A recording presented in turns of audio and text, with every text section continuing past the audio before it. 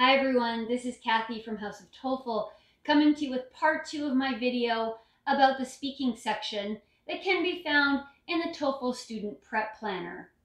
Now, if you don't know what I'm talking about, please go back and watch part 1 to this video. Today's video is part 2 where we're going to talk about questions 3 and 4. Now, if you don't know how to find the test prep planner, don't worry, I'm going to link to it below. So you'll be able to find that. It's free on the internet. It's a guide to help you guys. And that's what we're going to be using today. I'll be speaking at a faster speed than many English videos because you're TOEFL students, so you have a more advanced understanding. So the first thing I want you to do is click on that PDF. Then I want you to go to page 55 in the PDF. Again, that's page 55. Once you get there, you're going to see the example for question 3. Now, question 3 starts with a definition of a concept. It could be from psychology, sociology, biology, and so on. There's many topics they might choose. This one happens to be psychology. Now, as you know, I'm sure, you have 45 seconds to read this. This one is called flow, and we have the definition for flow. Step 1 is to write down flow in your notes and underline it. Now write down the full title, don't take shortcuts. So I've written flow here. Then I want to skim and look for the word flow. And I find it here in the first sentence. In psychology, the feeling of complete and energized focus in an activity is called flow. Now, the words is called are crucial because that tells me that this has the definition. So I'm going to write down feeling of complete, energized focus. Then I quickly skim. People who enter a state of flow lose their sense of time and have a feeling of great satisfaction. I'm not going to write down that whole sentence. I'm going to write down lose sense of time, comma, satisfaction. Just key words, and I can rebuild this when I talk. That just takes practice. They can become completely involved in activity for its own sake rather than for any results such as money or prestige. I can't write all that down, but I understand what it means. It means they're not doing it for money. So I can simplify that by just writing down not for and then the dollar sign, not for money. And I can make that into a complete sentence later. Now, I always say the last sentence has something important, okay? So this last sentence says, contrary to expectation, flow usually happens not during relaxing moments of leisure and entertainment, but when we are actively involved in a difficult enterprise that stretches our physical and mental abilities. So I'm just going to write down involved in difficult enterprise. I'm not going to write down that whole sentence. There's no time. So my notes actually say flow, feeling of complete energized focus, lose sense of time, satisfaction, not for money, involved in difficult enterprise. When I go to read that, I'll have to fix the grammar and fix it into complete sentences, of course. Now I'm going to read to you the lecture part as if I'm the professor, okay?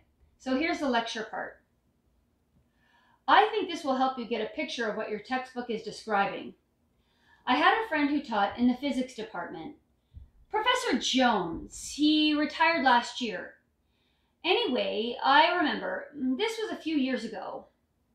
I remember passing by a classroom early one morning, just as he was leaving, and he looked terrible. His clothes were all rumpled, and he looked like he hadn't slept all night. And I asked if he was okay.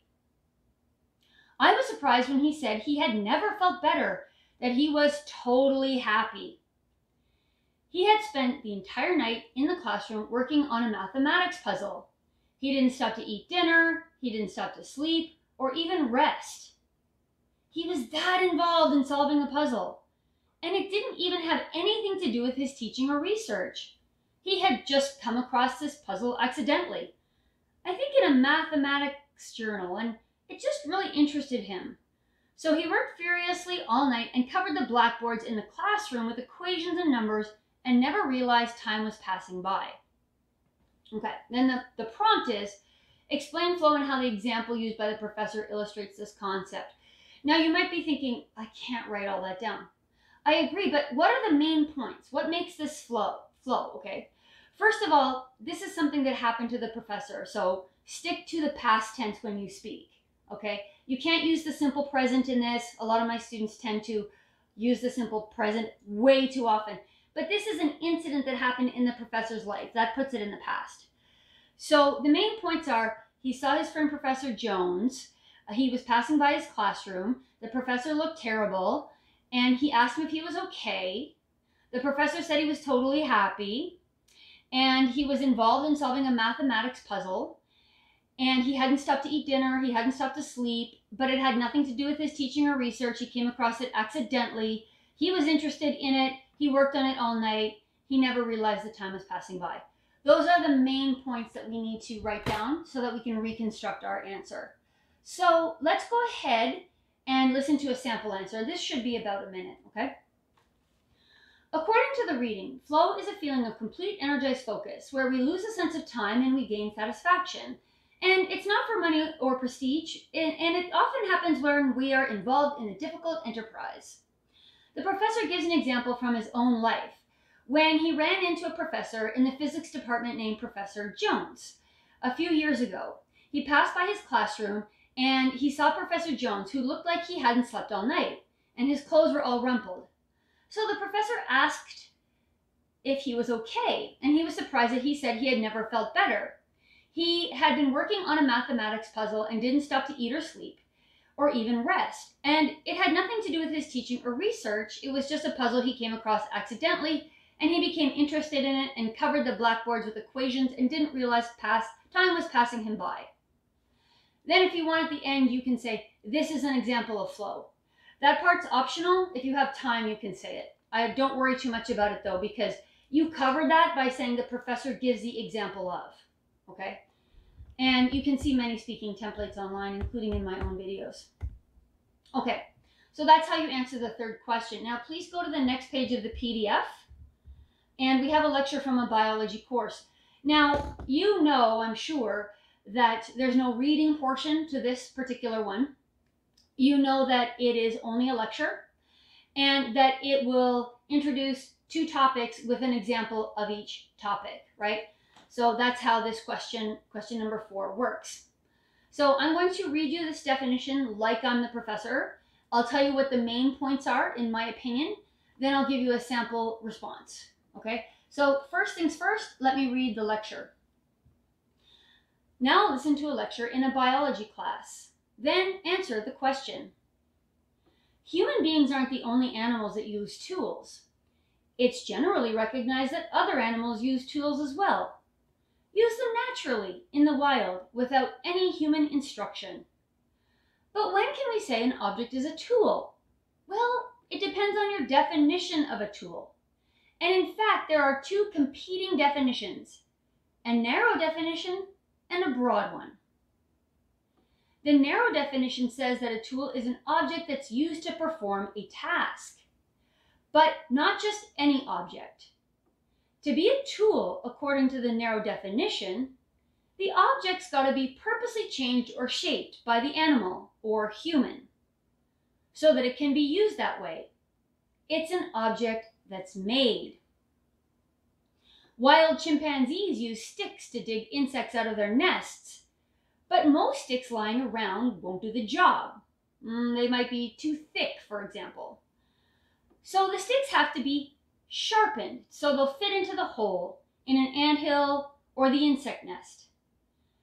The chimp pulls off the leaves and chews the stick and trims it down all the way until it's the right size.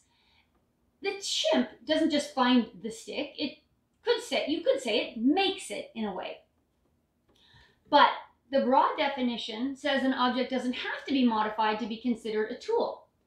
The broad definition says a tool is any object that's used to perform a specific task. For example, an elephant will sometimes use a stick to scratch its back. It just picks any stick up from the ground and scratches its back with it. It doesn't modify the stick, it just uses it as it's found. And it's a tool under the broad definition, but under the narrow definition, it isn't. because, well, the elephant doesn't change it in any way. End of lecture. Prompt. Using points and examples from the talk, describe 2 different definitions of tools given by the professor. Now, hopefully you followed along on the audio script. Of course, the audio script will not be available to you during the actual test. You know that. You'll just hear like you just listened to me. Hopefully you took some notes for practice. Now, can we repeat all of this in 60 seconds? No, we cannot. But what do we know? We can write down there's 2 definitions of tools. One is a narrow definition. That's an object that has to be changed to perform a specific task. It's not just any object. It has to be purposely changed by the animal. And then she talks about the wild chimpanzees and how it sharpens a stick. And we can go into the details about that in our answer. The second is the broad definition. That's that it doesn't have to be modified. It's that any object that's used to perform a task is considered a tool under the broad definition, and she gives the example of elephants. So let's listen to what a sample response might sound like. And this should be about a minute. Because I didn't take notes, I'm going to be looking a little bit at my laptop because I couldn't take notes and read at the same time. But this is the ideal answer, okay?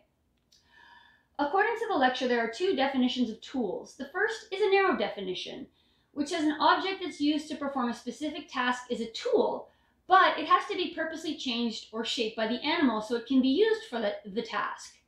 She gives the example of wild chimpanzees. They use sticks to dig insects up out of their nests.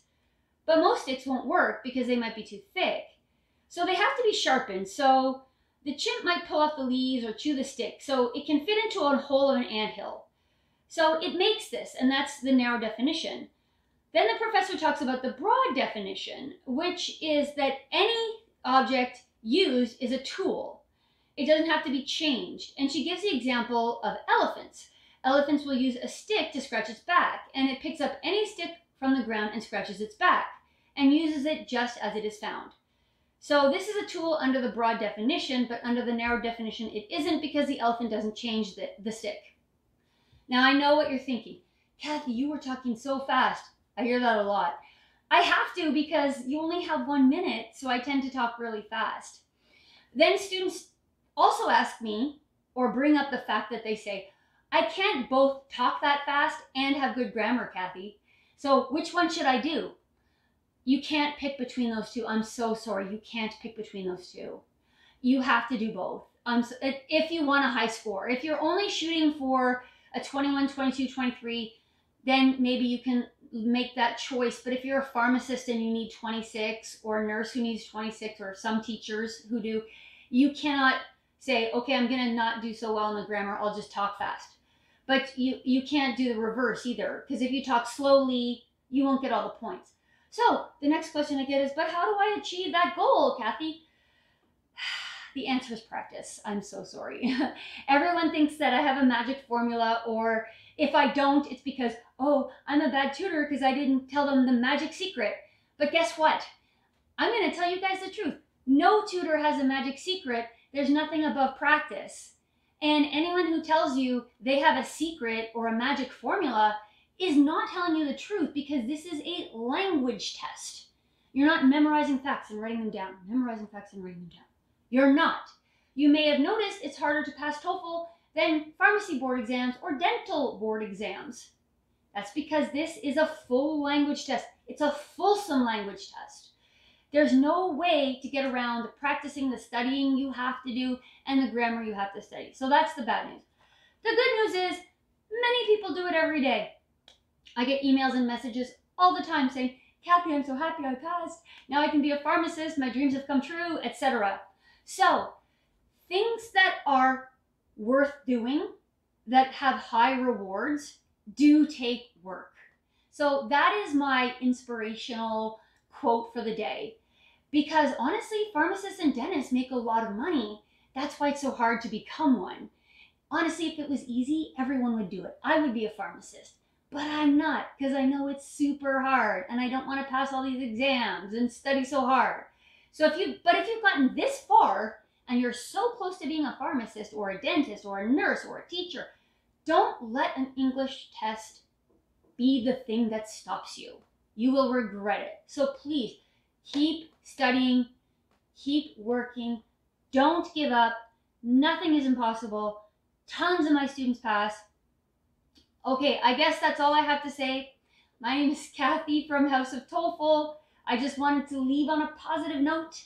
As always, good luck on your test, and you can find my website at www.houseoftoefl.com. Be sure to subscribe to my channel. You can comment below. I'll be making more videos. So, as always, good luck on your test. Thank you so much for joining me today. Have a great day. Bye.